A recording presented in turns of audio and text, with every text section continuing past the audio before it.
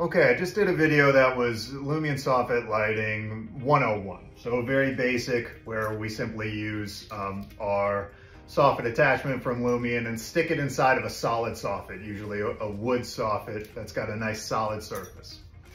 All right, however, what could we do? What are other options? Maybe I have a thin plastic soffit. Well, this piece, this Lumien LAB 153 is really interesting, and it can be used in a number of different ways.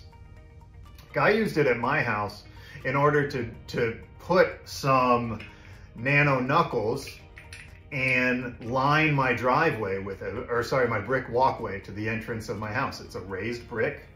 So I wanted some angularity on it. So I drilled these pieces right into the side, and then I glued around the edge to keep them in place.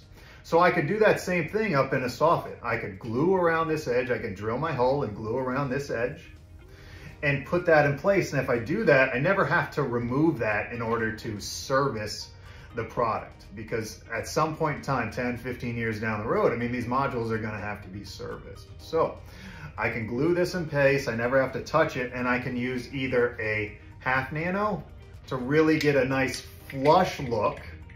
So I'm just screwing in my half nano, and then I am attaching a well-light top to it.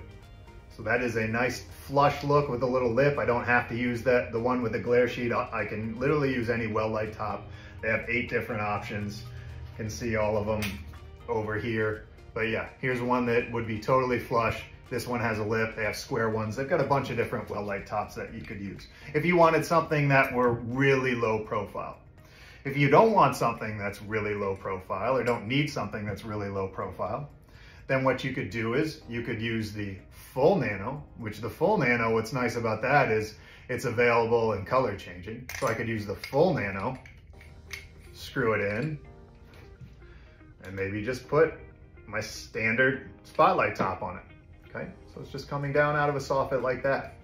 Or if I needed to adjust it and hit a certain angle, like I did at my house, but I did it horizontally, you can do it vertically with a nano knuckle. Just screw in the nano knuckle. Now I have all this angularity here to adjust this, putting on whatever glare shield that I want, whether it's a flood hood, whether it's a long shroud, whether it's a standard shroud.